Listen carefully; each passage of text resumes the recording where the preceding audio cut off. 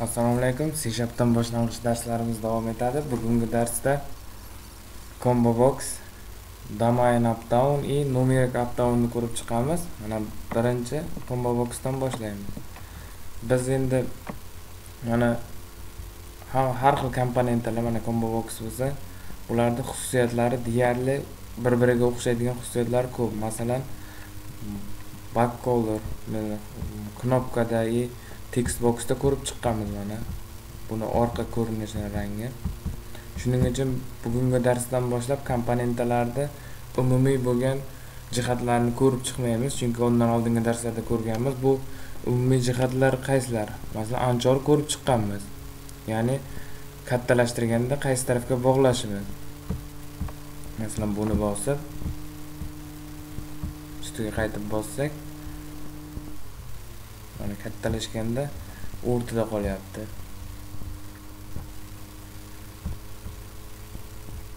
Bu tepa bilan chap tarafga bog'lab qo'yganimizda esa mana tepa chap tarafdagi masofamiz o'zgarmayapti. Bularda hozir qisqacha aytib o'taman, qaysilar bir xilligini. Backcolor, masalan, orqa fonni ko'rinishi, keyin kursorda o'sha imенно o'sha komponentning ustiga borganda qanaqa holatda bo'lishi. Keyin dock bor, bu to'liq yoyilishi, ya'ni tepaga joylashdi, pastga, o'rtaga va hokazo. Yana bularda yana bir xil holatlari, masalan, location qiymati, ya'ni bu komponentimizda joylashgan x, y qiymati, maksimum size, bu komponentimiz maksimal qanchagacha, minimal qanchagacha kattalashtirishimiz. Keyin size bor, buni o'lchamlari, ya'ni bo'yiga eni. Masalan, tek qiymati bor, bu savatchasi qanaqadir qiymat solib. Yana shu joyda ikkita narsani tushuntirib o'tishim kerak. Birinchisi, masalan, visible holati bo'lsa, visible bu ko'rinadigan, ko'rinmaydigan holat. Agar buni false qilib qo'ysak, mana komponentimiz ko'rinmayapti. Visible holati, keyin mana buni joyiga qaytarib qo'yib, true bo'lsa, ko'rinib turadi komponentimiz. Mana ishlatib ko'rishimiz mumkin.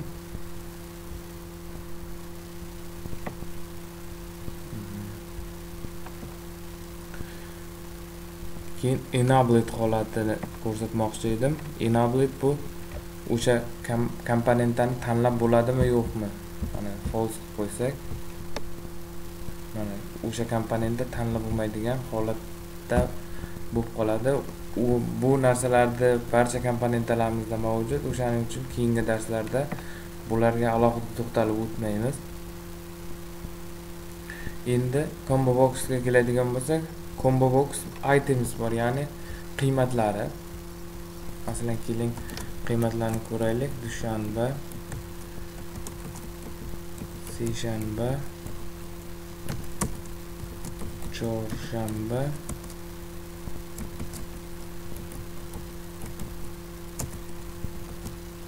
payshanba, juma, shanba.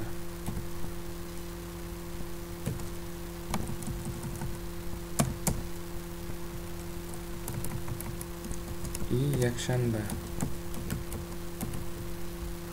O'qini bosamiz. Itemslarimizni to'ldirib oldik. Endi mana ishlatib ko'rishimiz mumkin. Mana itemslarimiz joylashdi. Buni biz kompilyasiya qilgan paytimizda ko'pchilik holatlarda agar e'tibor berib qaraydigan bo'lsangiz,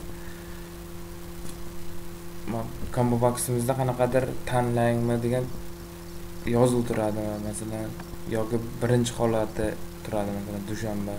Buning uchun biz textboxga yozib qo'yamiz, masalan, tanlang. Bu textboxga yozganimiz itemslar ichida yo'q bo'lganligi uchun keyin buni tanlang chiqdi. Kompilyasiya qilgan paytimiz ko'rinadi, bular ochgan paytimiz ichida tanlang degan qiymat yo'q. Mana payshanbani tanladik. Mana qiymat ko'rinmaydi.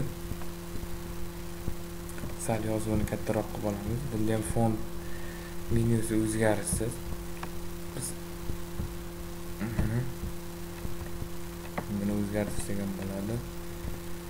Keling shu qiymatlarni bu komponentdan boshqa bir komponentga dasturimizga yuborishni ko'ramiz. Masalan, buning uchun biz tanlagan komponentimizda tanlangan elementni qanday olishni keling oddiy bir label misolida ko'raylik. Label. Masalan, label bu birda hozirchalik tekst qiymatini o'chirib qo'yamiz. Label birimiz turibdi. Endi bu biza xususiyatlarni ko'rdik. Hodisalardan mana kirganimizda selected index changed deyapti. Ya'ni tanlangan mana shu indeksli qiymatimiz o'zgarganda degan hodisa bor. O'shani ustiga 2 marta bosdik va bizga ochib berdi. Tarafga olib olamiz. O'shanda nima holat bo'lsin? Mana shu label birimizda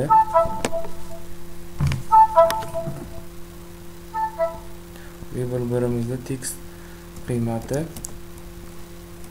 o'sha ComboBox birimizda text qiymatini o'ziga olsin. Ya'ni text qiymati ComboBox text qiymati deganda o'sha amalda chiqib turgan, ya'ni hozir sizlarga tushuntiraman. Mana dushanba. Bu dushanba, mana bu uchun text qiymat bilan mana dushanba natijani oldik. Mana payshanba. Ko'rib turganingizdek natijani olyapmiz. Endi masalan seshanbani berdi, mana oldin itemizdan indeksi masalan mana dushanba 0 dan boshlab hisoblasak 0 1 2 3 4 bo'lgan bo'lsa, mana 0 1 2 ga o'zgardi. O'zgarganda mana o'zi o'sha hodisa ishga tushyapti, avtomatik tarzda qiymatini level 1 ga yuklab beryapti. Undan keyin yana bitta buni xususiyatlarini yana bittasi qolyapti bizada. Buni flat style, ya'ni ko'rinishlari. Bu ham ko'pchilik komponentlarimizda bor. Yana bir marta ko'rsatib o'taman. Mana ko'ryapsiz, ComboBox'imizda ko'rinishi o'zgaryapti. Mana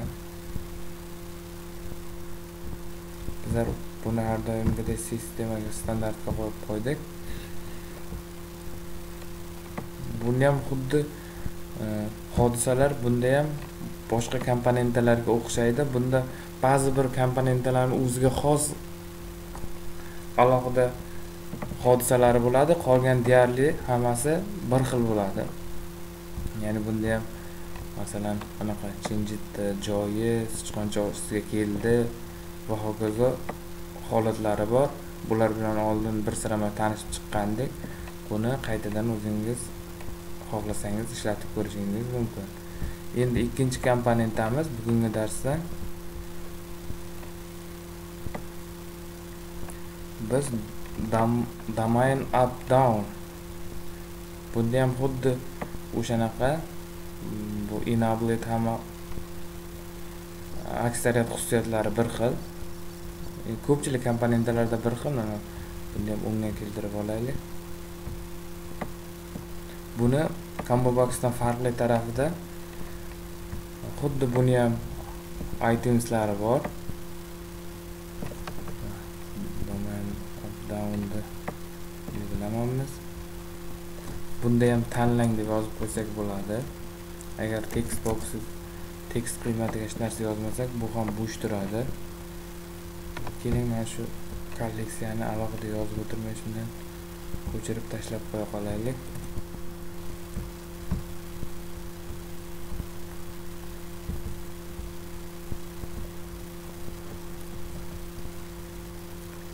Buni ham ishlatib ko'ramiz.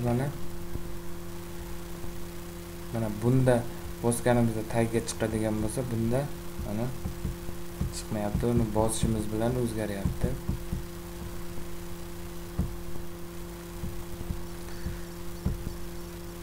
Endi buni ham text qiymatiga keling.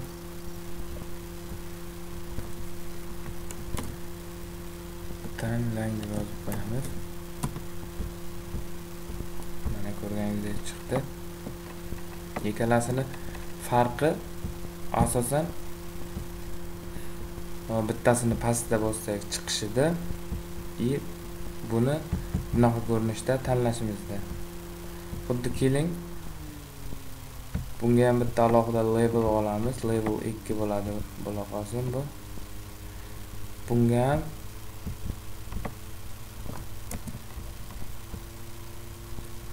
DomainUpDowndan olgan natijani yuklab ko'ramiz. Buning uchun hodisasiga o'tamiz.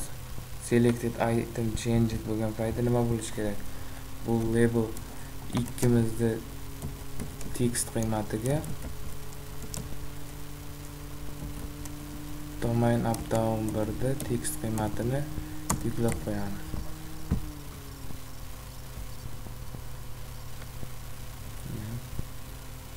Seshanba bu bilan mana dushanba, seshanba bu ikkita labelni ustma-ust qo'yib qo'yamiz.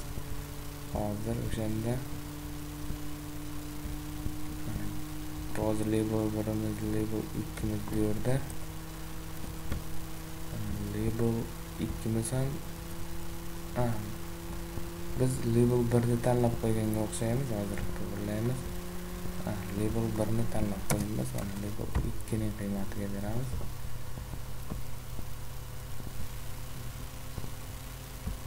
Mana ko'rib turganingizdek label 2ga yuklandi. Bu tepadagisi ComboBox'niki.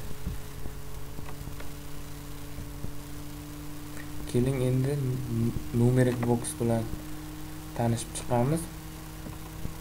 Bu NumericBox ham xuddi DomainUpDown bilan o'xshab ketadi. Faqat uni farqli tarafi bu faqat sonlarni qabul qiladi o'zida.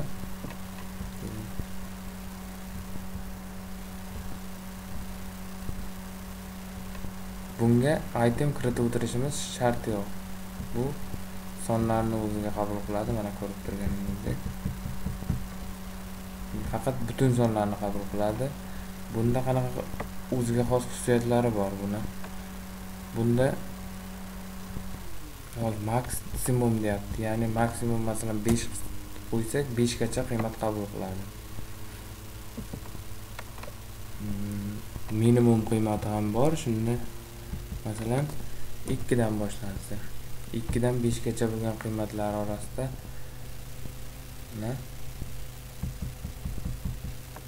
qabul qiladi.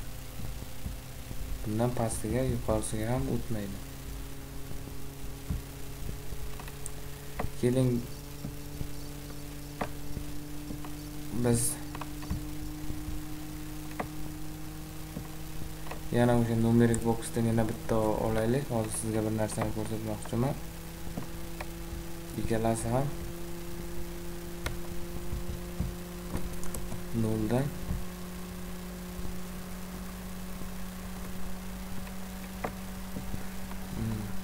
qiymatiga biz mana yerda minimum qiymatini 2 berganmiz. O'shaning uchun xatolik ko'rsatdi. Keling 100 gacha qiymat qabul qilsa.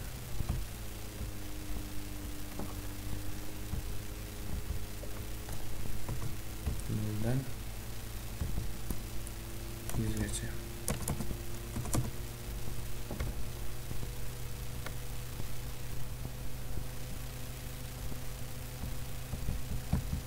Mana ko'rib turganingizdek bo'lib 0 dan 100 gacha qiymat qabul qilyapti. Endi buni ikkalasini ham tanlasak, ikkalasini Ctrl deb bosib tanlaymiz. Ya'ni bunda ham qiymati o'zgarganda holatini tanlaymiz. Value changed, ya'ni qiymati o'zgarganda nima bo'lsa. Keling label 2 dan foydalanib turaveraylik. Yangi label olib, label 2 ni text qiymatiga numeric deb text qiymati yo'q, bunda text emas, bunda value bor. qiymati bu xatolik ko'rsatdi, chunki buni qiymati string emas, o'shaning uchun stringga o'tkazib qo'yamiz. Endi orada aytaylik, bitta probel tashlaylikdan keyingisini chiqaraylik. Numeric 2 ni qiymatini stringga o'tkazib chiqar deydi.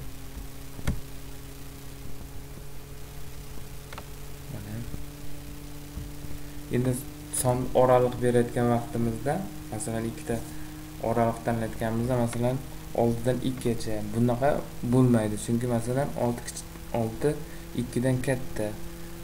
O'shani bundan bu katta son bo'lsa, bu kichkina bo'lsa, ya'ni masalan buni 6 qo'yib qo'ysak, birinchi ComboBox'ning 6 dan katta qiymatga o'tib keta olmasa, buning uchun nima qilamiz? Buni yozdik, qiymati o'zgarganda, NumericDownda qiymati o'zgarganda nima bo'lsin? Bizlar NumericDown birimizda maksimum qiymati NumericDown 2 ni qiymatigacha bo'lsa, NumericDown 2 ni minimum qiymati NumericDown 1 ni qiymatigacha bo'lsa, value qiymat, ya'ni amaldagi qiymatigacha bo'lsa.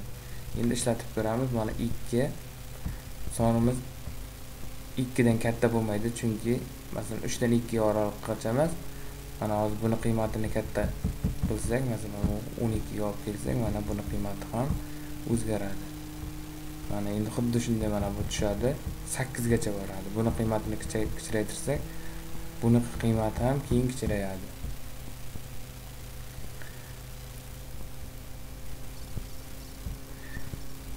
Shu bilan bugungi darsimiz o'z nihoyasiga yetdi. Keyingi darslargacha hammangizga berilgan vazifalarni yaxshi bajarishingiz, buni o'zingiz amalda qo'llab ko'rishlaringizni so'rab qolamiz. Agar savollar bo'lsa, qo'shimcha murojaat qilishlaringiz mumkin.